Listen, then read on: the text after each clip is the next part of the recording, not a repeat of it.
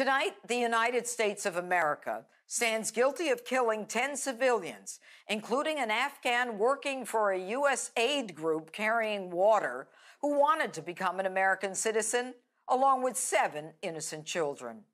As if this fact is not tragic enough, the Biden administration lied to us and the world, claiming that by killing these so-called ISIS terrorists with their drone, they were preventing future attacks.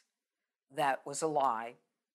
The ramifications of their actions and the following cover-up that they all perpetuated in lockstep will forever leave a stain on America.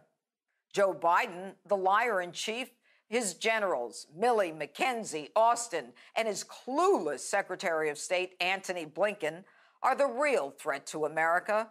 They have repeatedly shown both us and the world that they are incompetent, incoherent, ignorant, and capable of lying as easily as they are talking about the weather.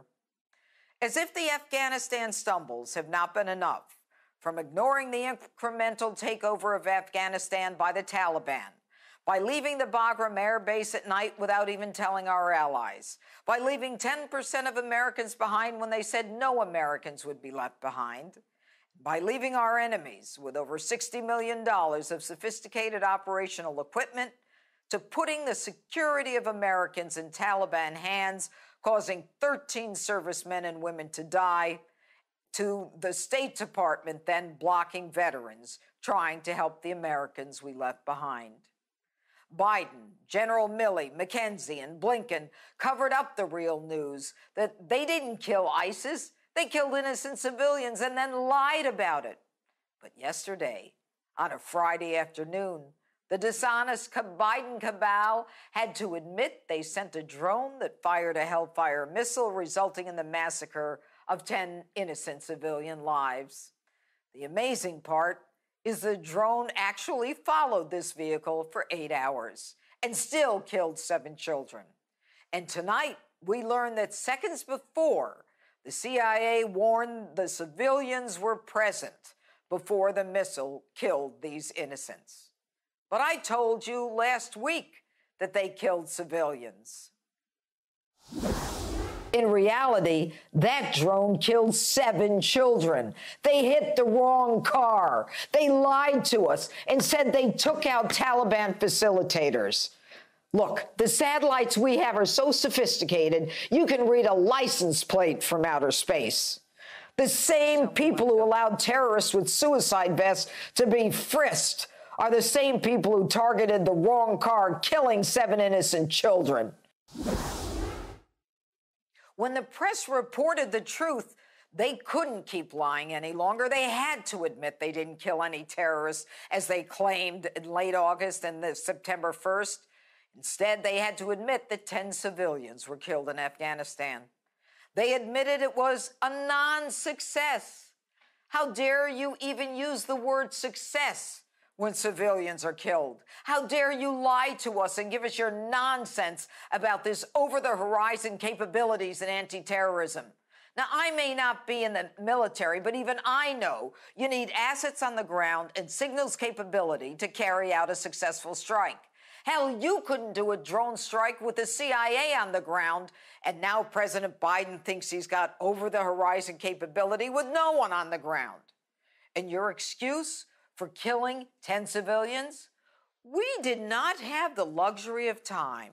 It's important that I emphasize that. We did not have the luxury of time to develop pattern of life and to do a number of other things. We struck under the theory of reasonable certainty. You're about to fire a lethal weapon and you're rushed. You have time constraints and you still fire that weapon? Who did you get your intelligence from? Your new friends, the Taliban? The same animals who missed or let in a suicide bomber that killed 13 of our servicemen and women, when anyone with any military knowledge knows they need to be strip searched in a private area? Or are you so dumb that you were set up for this? And I hear that the president rushed you. You're supposed to be the best in the military, in the world. You so fear an incoherent commander-in-chief that you kill civilians and come out and lie repeatedly and cover it up and say you killed terrorists and then double down and beat your chests? Were there others killed? Yes, there are others killed. Who they are, we don't know. But at this point, we think that the procedures were correctly followed and it was a righteous strike. At the same time, it's curious the Pentagon said they didn't know the names of those killed. Gee, I wonder why. And Jen Psaki on August 31st said this. What we've seen over the past week is that our over-the-horizon capacity can work and has worked in going after ISIS targets and killing people who went after our troops. These people actually said they prevented another terror attack and that a second explosion was proof of explosives inside the vehicle, when in truth, it was a propane tank near the house. You lying fools! So after the killing of our 13 service members, lined up like sitting ducks in an open area because you decided to give up Bagram, you had to do something to look good. So you cover up, lie, double down on your so-called success. And for anyone who's interested, this is how terrorists are created. And here's the kicker. These woke fools will not require any heads to roll. No one will be fired. No one will be demoted in a government where the only thing that matters is identity politics. Consequences for incompetence? Unheard of. They tell you how successful the exit was from Afghanistan. They got 120,000 out, but only 5,500 were Americans. Who knows who the others were? And they take the credit for veterans who risked their lives yet again to bring back Americans by a president who lies to our faces saying he will leave no one behind? Biden either has ice running through his veins or simply doesn't care about anyone but himself and his family when he callously says, we left 10% behind.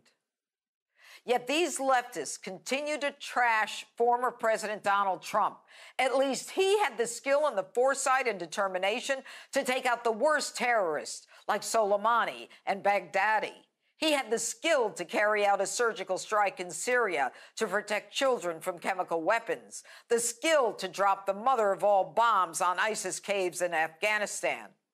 And everyone respected us when he was president, and they paid their dues, they paid their share. No one laughed at us like China and Russia are laughing at us now. The UK Parliament has held Joe Biden in contempt for his Afghan withdrawal. And experts tell us there is no way the British Parliament will vote for military cooperation with the United States under the Biden administration.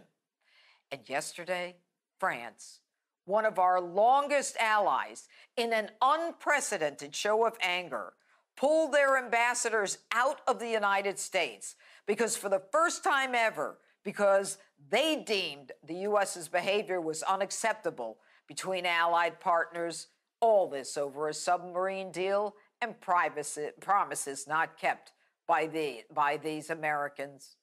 And these delusional fools pontificate and tell us the world loves us and the world respects us. We once again are rising in prominence around the world as a place of refuge. We're being celebrated. We're leading. Every single one of you should be fired or resign. You are all an embarrassment to America. Heads must roll. And that's my open. Let me know what you think on my Facebook and Twitter. #Judge Jeanine. Hey, Sean Hannity here. Hey, click here to subscribe to Fox News YouTube page and catch our hottest interviews and most compelling analysis. You will not get it anywhere else.